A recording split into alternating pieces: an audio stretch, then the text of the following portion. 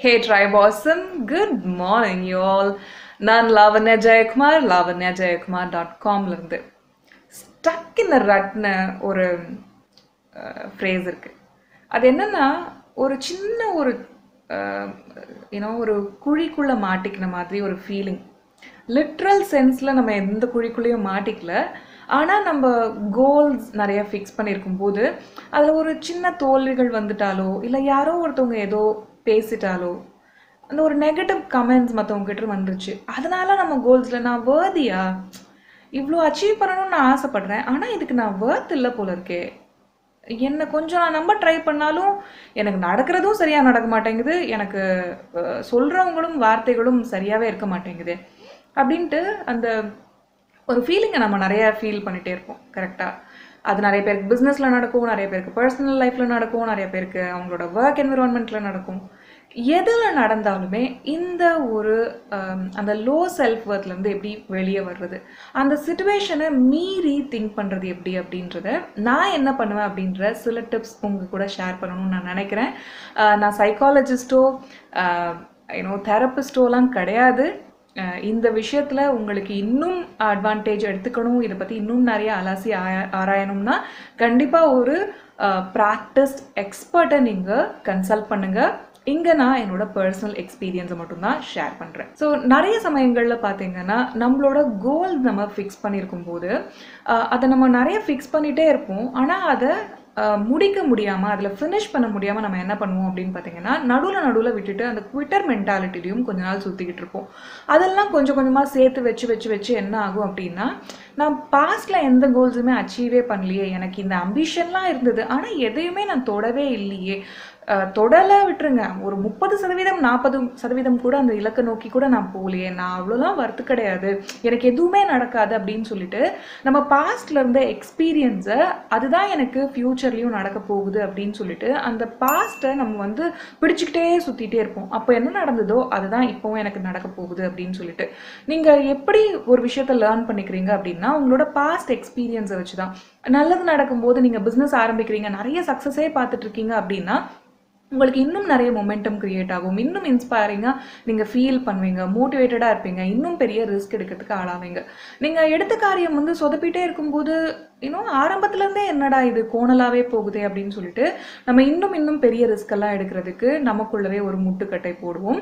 அந்த ஒரு விஷயம் பாஸ்ட் நமக்கு கொடுக்குற லேர்னிங்ஸை மட்டும் நம்ம எடுத்துப்போம், ஆனால் அதை கொஞ்சம் ஈகல் ஐ வியூலேருந்து பார்த்து இது ஒரு லேர்னிங் எக்ஸ்பீரியன்ஸாக நீங்கள் உங்கள் மனசுக்குள்ளே கட்டமைச்சு பார்க்கும்போது கண்டிப்பாக உங்களோட பாஸ்டில் நடந்த ஃபெயிலியர்ஸ் எல்லாமே ஃப்யூச்சருக்கும் கேரி அவுட் ஆகாது, இதுலேருந்து நான் மீண்டு வருவேன், இப்போ நடக்கிறது ஒரு பாசிங் கிளவுட் மாதிரியான ஒரு ஃபேஸ் தான் அப்படின்றத உங்களுக்குள்ளவே கொஞ்சம் கொஞ்சமாக புரிய வச்சுக்க ஆரம்பிக்கும் போது கண்டிப்பாக இதுலேருந்து நீங்கள் அந்த ஃபீலிங்லேருந்து அந்த ஸ்டக் ஃபீலிங்லேருந்து கொஞ்சம் கொஞ்சமாக விடுபட ஆரம்பிக்கிறீங்க. சரி, இரண்டாவது இதை எப்படி செய்வீங்க அப்படின்னா என்னோட ஃபேவரட் ஜேர்னலிங் மெத்தட் தான். நான் என்ன பண்ணுவேன்னா, எனக்கு இப்போ ஒரு ஃபீலிங் இருக்குது, ஓகே, அது சில பயங்களாக இருக்கும், ஐயோ நம்ம இந்த ஒரு பெரிய ரிஸ்க் எடுத்திருக்கோமே, இது கரெக்டு தானா இது தப்பா அப்படின்னு சொல்லிட்டு எனக்குள்ளவே நிறைய பயங்கள் இருக்கும். எனக்கு பயமே இல்லை அப்படின்னா நான் பொய் சொல்கிறேன் அப்படின்னு அர்த்தம். ஓகே, ஸோ அந்த பயங்களெல்லாம் நான் என்னோட ஜேர்னலில் ஒரு ஃப்ரெண்டு கிட்ட பேசுகிற மாதிரி பேசுவேன். நான் இப்போ இதை கோ த்ரூ பண்ணிட்டு இருக்கேன், எனக்கு இதுதான் இங்கே ஒரு பெரிய அச்சுறுத்தலாக தெரியுது, எனக்கு நமக்கு ஒரு இமோஷனல் பிரெயின் இருக்குது, ஒரு லாஜிக்கல் பிரெயின் இருக்குது. அந்த இமோஷனல் பிரெயின் தான் நமக்கு நிறைய ஐயோ அந்த டெரராக காமிக்கும் எல்லாத்தையுமே, அப்படியே 100 மடங்கு அதிகமாக இதாயிடும் அதாயிடும் அப்படின்னு சொல்லிட்டு நம்ம லாஜிக்கல் பிரெயின் சொல்லும் நம்மகிட்ட, இல்லை இது நீ பயப்படுற அளவுக்கு ஒன்றுமே கிடையாது, நீ இவ்வளோ விஷயங்கள் பார்த்துட்ட, இவ்வளோ விஷயங்கள் கற்றுக்கிட்ட, நீ கண்டிப்பாக இதையும் ஓவர் கம் பண்ணுவ அப்படின்னுட்டு நமக்கு கொஞ்சம் அது பவர் கொடுத்தாலும் இந்த இமோஷனல் பிரெயின் இல்லை நீ பாஸ்டில் இதெல்லாம் ஆயிருக்கு, இதாயிருக்கு அதாயிருக்கு அப்படின்னு சொல்லிட்டு இன்னும் பூதாகரமாக ஆக்கி காமிக்கும். எப்படி நீங்கள் தீயில கை வச்சிருக்கீங்க அப்படின்னா அது சுட்டுருச்சுன்னா உங்களோட இமோஷனல் பிரெயின் தான் அங்கே போய் பதியுது இல்லையா. நீங்கள் தீயில வேலை செய்யும் போதெல்லாம் அது ஒரு சின்ன ஒரு லைட்டரை ஆன் பண்ணுறதோ இல்லை ஒரு மேட்ச் பாக்ஸை கொளுத்துறதோ கேஸ் ஆன் பண்ணுறதோ எப்பவுமே அந்த அவேர்னஸ் உங்களுக்குள்ளே இருந்துக்கிட்டே இருக்கும், அந்த ஒரு எக்ஸ்பீரியன்ஸை நீங்கள் முன்னாடி அனுபவிச்சிருந்தீங்கன்னா. அதே மாதிரி தான் இதெல்லாம் எதுக்கு உங்களை பாதுகாத்துக்கிறதுக்காக உங்கள் மூளையே கொடுத்துருக்க ஒரு அந்த இந்த எக்ஸ்பீரியன்ஸ்லாம் தேக்கி வைக்கிறது ரொம்பவே அவசியம். அது இல்லைன்னா நீங்கள் வந்து எதையுமே வந்து ரொம்ப ப்ரிகாஷனரியாக இருக்க மாட்டீங்க, ரொம்ப சேஃப்டிக்கு இம்பார்ட்டன்ஸ் கொடுக்க மாட்டீங்க. அப்படின்றதால உங்களோட சேஃப்டிக்காக தான் இந்த மெஷர்ஸ் எல்லாம் நம்ம பாடியே நம்ம மைண்டே பில்ட் பண்ணி வச்சிருக்கு. ஓகே, இதை நம்ம புரிஞ்சுக்கும் போது ஓகே இதை மீறி இதுவே எனக்கு சேஃப்டியாகவும் இருக்குது, என்னை சேஃப்கார்டும் பண்ணுது, ஆனால் என்னை வந்து ஆட்டி படைக்கிறதுக்கு, என்னை வந்து வாழ்க்கையில் அடுத்த லெவல் போக முடியாமல் வைக்கிறதுக்கு, என் கனவுகளை நான் வந்து சேஸ் பண்ணாமல் இருக்கிறதுக்கு இந்த விஷயங்களை எனக்கு முட்டுக்கட்டே ஆகுது. என்னோட வீட்டை சுற்றி ஒரு வேலி போட்டிருக்கேன், அது அடுத்தவங்க இல்லை ஏதோ மிருகங்களோ தப்பானவங்களோ உள்ளே வந்துடக்கூடாது அப்படின்றதுக்காக. ஆனால் அந்த வேலியே என்ன பண்ணுது, என்ன வீட்டுக்குள்ளேயே முடக்கி வைக்குது, என்ன வெளியே போகாமல் அந்த வேலியே முடக்கி வைக்குது. அப்படின்னா இது கரெக்டான வேலியா, இல்லை இந்த வேலியை நான் தப்பான கண்ணோட்டத்தோட பார்க்குறேன்னா, இதை நான் ஒரு பாஸ்வேர்ட் கொடுத்துக்கிட்டு வெளியே போக முடியுமா, இந்த மாதிரிலாம் நம்ம திங்க் பண்ண ஆரம்பிக்கும் போது அதுக்கு தான் நம்மளுக்கு அந்த ஜேர்னல் யூஸ் ஆகுது. நான் இந்த மாதிரி ஃபீல் பண்ணிக்கிட்டு இருக்கேன், இது உண்மையா இந்த ஃபீலிங், இல்லை இது இவங்க வார்த்தைகளால் எனக்குள்ளே வந்திருக்கு அப்படின்னா இதை நான் எப்படி ஓவர் கம் பண்ணலாம் அப்படின்ட்டு உங்களை சொல்யூஷன் மேக்கராக மாற்றுறதுக்கு கண்டிப்பாக இந்த ஜேர்னல் அப்படின்ற ஒரு டூல் ரொம்ப ரொம்ப ஹெல்ப்ஃபுல்லாக இருக்குது. நீங்கள் புல்லட் ஜேர்னல் இந்த ஜேர்னல் வந்து அதெல்லாம் கற்றுக்கவே வேண்டாம். ஜஸ்ட் ஒரு புக்கை எடுக்கிறீங்க, ஒரு பென் எடுக்கிறீங்க, ஓப்பன் பண்ணுறீங்க, நீங்கள் என்ன ஃபீல் பண்ணுறீங்க அப்படின்றத எழுதுறீங்க, இன்னும் பெட்டராக நீங்கள் எப்படி ஃபீல் பண்ணணும்னு நினைக்கிறீங்க அப்படின்றத எழுதுறீங்க. ஸோ இன்னும் பெட்டராக ஃபீல் பண்ணுறதுக்கு இப்போ இருக்கிற இந்த ஒரு மோசமான மனநிலையிலேருந்து மாறுறதுக்கு நீங்கள் என்ன செய்யணும் அப்படின்ற சொல்யூஷன்ஸை எழுதுறீங்க. சிம்பிள், கரெக்டாக? இதை நான் பேசும்போது உங்களுக்கு ரொம்ப ஓகே அப்படின்னுட்டு அந்த சல்ட்ரை ஆட்டிடியூடில் அடுத்த லெவலில் நீங்கள் போயிட்டீங்க அப்படின்னா அடுத்த வீடியோ நோக்கி உங்களுக்கு இதோட பலன் தெரியாமையே போயிடும். எப்படி என்னோட கிராட்டிடியூட் மெடிடேஷனுக்கு நீங்கள் வந்து இவ்வளோ வரவேற்பு கொடுக்குறீங்க, இவ்வளோ இது சின்னதாக ஒரு 99 நன்றிகள், ஒரு 10 நிமிஷம் அது வந்து என்னோட மனசில் இவ்வளோ பாசிட்டிவ் வைப்ஸை கொடுக்குது அப்படின்னு நீங்கள் ஃபீல் பண்ணுறீங்களோ, அதே மாதிரி உங்களோட எல்லா பிரச்சனைகளையுமே வந்து தீர்க்கிறதுக்கு ஒரு அருமருந்தாக அந்த அந்த ஸ்டக் ஃபீலிங்லேருந்து வெளியே வர்றதுக்கு உங்களுக்கு ஜர்னலிங் மெத்தட் ரொம்ப யூஸ்ஃபுல்லாக இருக்கும். ஜர்னல் பண்ணும்போது உங்களுக்கு டிஃப்ரெண்ட்டான பெர்ஸ்பெக்டிவ் கிடைக்குது. ஓகே, உங்கள் கண்ணோட்டத்தை, நீங்கள் ஒரு ப்ராப்ளமாக அணுகிற விதத்தை, ஒரு சேலஞ்சை பார்க்குற விதத்தை, உங்களோட வார்த்தைகளே உங்களோட மனசே கொஞ்சம் கொஞ்சமாக கேள்வி கேட்குது, இது உண்மைதானா அப்படின்ட்டு பரிசோதிச்சு பார்க்குது.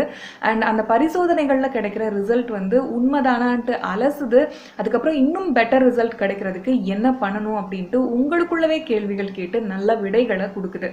இது மூலமாக நீங்கள் வந்து என்னோட லைஃபே வேஸ்ட்டு, என்னோட லைஃபே இவ்வளோ தானா, என்னோட கரியர் இப்படி தானா, நான் என்ன பண்ணிகிட்ருக்கேன் அப்படின்ற கேள்விகளெல்லாம் மாற்றி இதை நான் பண்ணிகிட்ருக்கேன், இப்படி இன்னும் நான் பெட்டராக பண்ண போகிறேன் அப்படின்ட்டு டிஃப்ரெண்ட்டான கண்ணோட்டத்தில் ஒரு மாறுபட்ட மாதிரியான ஒரு மனுஷனாவே உங்களை மாத்துறது என்ன, உங்களோட கண்ணோட்டம் தானே. இந்த கண்ணோட்டத்தை 180 டிகிரி அப்படியே யூட்டர்னா மாத்துறதுக்கு கண்டிப்பா ஜர்னலிங்கை யூஸ் பண்ணுங்க.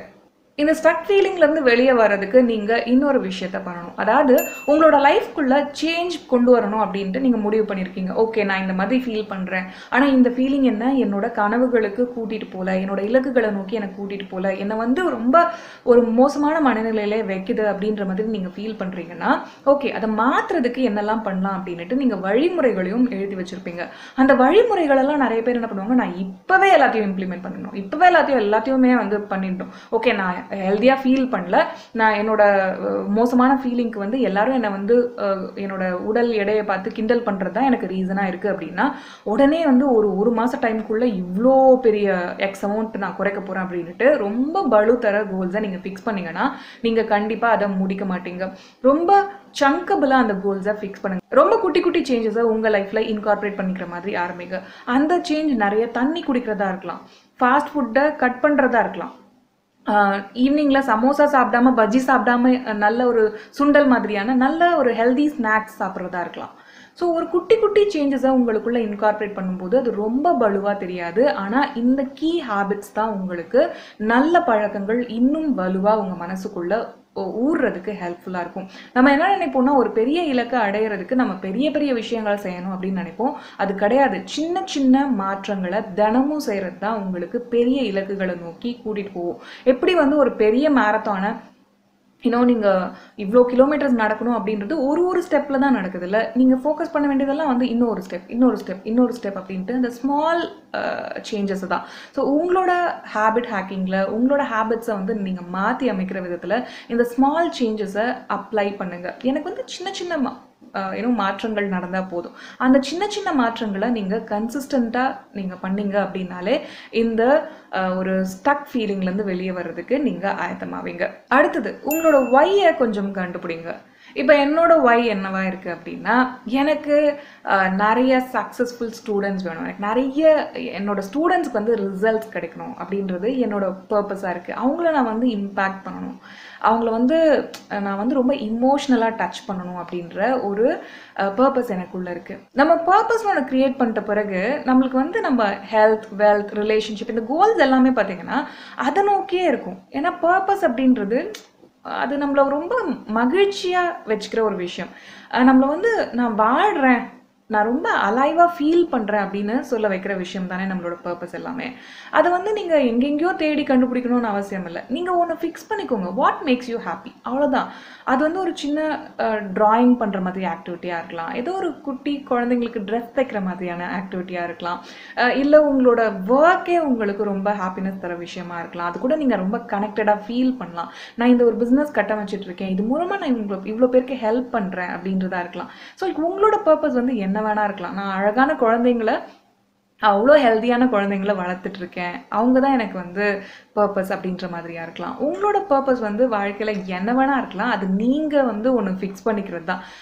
ஆனால் அது உங்களை வந்து அலைவாக ஃபீல் பண்ண வைக்கணும். அந்த குழந்தைங்களுக்கு நான் குக் பண்ணுறது எனக்கு செம்ம ஹாப்பி, என்னோடய குழந்தைங்களுக்காக நான் சம்பாதிக்கிறேன், எனக்கு இந்த ஒரு ஜாப் கிடச்சிருக்கு, அதில் நான் மகிழ்ச்சியாக ஃபீல் பண்ணுறேன், அது அவங்களோட லைஃப் ஸ்டைலுக்கு உதவ போகுது அப்படின்றது உங்களுக்கு ஒரு ரொம்ப ஹாப்பினஸ் தர விஷயம். அது வந்து உங்களோட பர்பஸாக இருக்கும். ஓகே, உங்களோட பர்பஸ் அப்படின்றது உங்களை வந்து அலைவாக ஃபீல் பண்ண வைக்கிறது.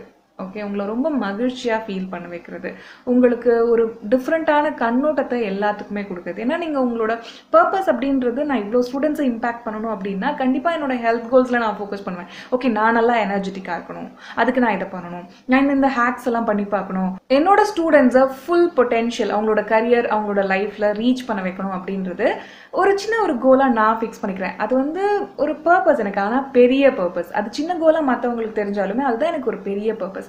அது மூலமாக நான் என்னோட ஹெல்த், வெல்த், ரிலேஷன்ஷிப், இந்த விஷயங்கள் எல்லாம், இந்த ஆஸ்பெக்ட்ஸ் எல்லாம் வந்து பக்காவாக பிளான் பண்ணி வச்சுக்கிட்டா தான் நான் அதை அச்சீவ் பண்ண முடியும் இல்லையா? ஸோ நான் அதில் ரொம்ப ஃபோக்கஸ்டாக இருப்பேன். உங்களோட ஒரு பர்பஸ் அப்படின்றது உங்களுக்கு தெரியும் போது நீங்கள் மற்ற ஆஸ்பெக்ட்ஸ்லாம் வந்து அதிக கவனம் செலுத்துவீங்க. உங்களுக்கே தெரியாமல் எல்லா ஸ்பியர்ஸுமே கொஞ்சம் கொஞ்சமாக மாற ஆரம்பிக்கும். அடுத்தது, பிலீவ் இன் யோர் செல்ஃப். நம்பிக்கை தான் எல்லாமே இல்லையா? உங்களுக்கு உங்கள் மேலே நிறைய நம்பிக்கை இல்லை அப்படின்னா மேபி உங்களோட லிமிட்டிங் பிலீஃப்ஸில் நீங்கள் நிறைய ஆக்ட் பண்ணணும். நம்மளுக்கே நம்ம நிறைய மனத்தடைகளை போட்டுப்போம், நிறைய பயங்களாலையும், நம்ம சுற்று வட்டாரத்தாலையும், நம்ம பேரண்ட்ஸ் நம்மளை வளர்த்த விதத்தாலையும். நீங்கள் என்ன பண்ணணும் அப்படின்னா நம்மளோட மாஸ்டர் கிளாஸ் சீசன் 1 போய் ஜாயின் பண்ணுங்கள். அதில் நிறைய லிமிட்டிங் பிலீஃப்ஸை ஓவர் கம் பண்ணுறது எப்படி, பாசிட்டிவ் திங்கிங் பண்ணுறது எப்படி, உங்களோட creative visualisation, law of attraction, subconscious reprogramming, stress management, focus, இந்த மாதிரி நிறைய work shop master class season 1 இருக்குது. அது எல்லாமே உங்களுக்கு ரொம்பவே யூஸ்ஃபுல்லாக இருக்கும். ஸோ உங்களோட மனத்தடைகளை நீங்கள் அறிஞ்சிக்கும் போது, அதை ஒன்று ஒன்றா தகர்க்கும் போது உங்களுக்கு உங்கள் மேலே இருக்க நம்பிக்கை இன்னும் கொஞ்சம் அதிகமாகுது. அடுத்தது, நிறைய மெடிடேட் பண்ணுங்க, நிறைய ப்ரேயர் பண்ணுங்க, கிராட்டிடியூட் ஜேர்னல் எழுதுங்க, கிராட்டிடியூட் மெடிடேஷன் பண்ணுங்க. இங்கெல்லாம் நீங்கள் என்ன பண்ணுறீங்க அப்படின்னா ஒரு சப்போர்ட் சிஸ்டமாக கட்டமைக்கிறீங்க உங்களுக்காக. அந்த சப்போர்ட் சிஸ்டம் உங்களுக்கு என்ன தெரியுது? ஹோப் தருது. கரெக்டாக, நம்பிக்கை. ஓகே, இந்த ஒரு நாளை என்னால் எடுத்து வைக்க முடியும், இதுலேருந்து நான் வெளியே வர முடியும், இதை நான் கண்டிப்பாக அடைய முடியும், இதில் நிறைய சேலஞ்ச் இருக்குது, பெரிய சவால்கள் இருக்குது, நான் இதெல்லாம் வந்து எதிர்கொள்ளணும், ஆனால் என்னால் முடியும் அப்படின்ற ஒரு சப்போர்ட்டிவான ஒரு ஃபங்க்ஷன் இருக்குது. இல்லை, நம்ம எல்லா நேரத்துலையுமே வந்து மனிதர்கள் மட்டுமே நம்மளுக்கு வந்து சப்போர்ட்டிவாக இருக்கிறது இல்லை. அந்த நேரங்கள்லாம் வந்து நாம் மட்டும்தான் நமக்கு சப்போர்ட்டிவாக இருக்கும். உங்களுக்கு நல்ல ஒரு ஃப்ரெண்ட் சர்க்கிள் இருக்காங்க, நல்ல ஒரு ஃபேமிலி சர்க்கிள் இருக்குன்னா வெல் அண்ட் குட். அப்படி இல்லாத சமயத்தில் உங்களுக்கு உங்களோட meditative practices and gratitude journaling, gratitude meditation, prayer, இதெல்லாமே வந்து ரொம்ப உங்களுக்கு நம்பிக்கை கொடுக்கறதுக்கு ரொம்ப ஹெல்ப்ஃபுல்லாக இருக்கும். நீங்கள் அந்த ஒரு ஸ்டக் ஃபீலிங்லேருந்து வெளியே வர்றதுக்கு, ஐயோ இதுக்குள்ளே நான் மாட்டிக்கிட்டேனே, இது என்னடா நடக்குது அப்படின்ற அந்த ஒரு மனநிலையிலேருந்து வெளியே வர்றதுக்கு கண்டிப்பாக நீங்கள் ப்ரேயரும், மெடிடேஷனும், கிராட்டிடியூட் ஜேர்னலையுமே அட்வான்டேஜ் எடுத்துக்கோங்க. ஸோ இதெல்லாம் என்னோட சில டிப்ஸ் உங்களோட அந்த ஸ்டக் ஃபீலிங்லேருந்து வெளியே வர்றதுக்கு. இன்னொரு எல்ஜே ஷோவில் நான் உங்களை கண்டிப்பாக மீட் பண்ணுறேன். நீங்கள் இன்னும் மாஸ்டர் கிளாஸ் சீசன் 1, 2ல ஜாயின் பண்ணல அப்படின்னா மாஸ்டர் கிளாஸ் சீசன் 1லேயுமே இணையுங்க. அதுக்கப்புறம் மாஸ்டர் கிளாஸ் சீசன் 2லேயுமே வந்து இணையுங்க. நாம் அதில் ராக் பண்ணிகிட்ருக்கோம். இந்த 2019 இன்னும் பெஸ்ட்டாக நீங்கள் ஆக்கணும், உங்களோட லைஃப் கரியர் ரெண்டுத்தையுமே வந்து வேறு லெவலுக்கு கொண்டு போகணும் அப்படின்னா நீங்கள் இருக்க வேண்டிய இடம் மாஸ்டர் கிளாஸ் சீசன் 1 and 2.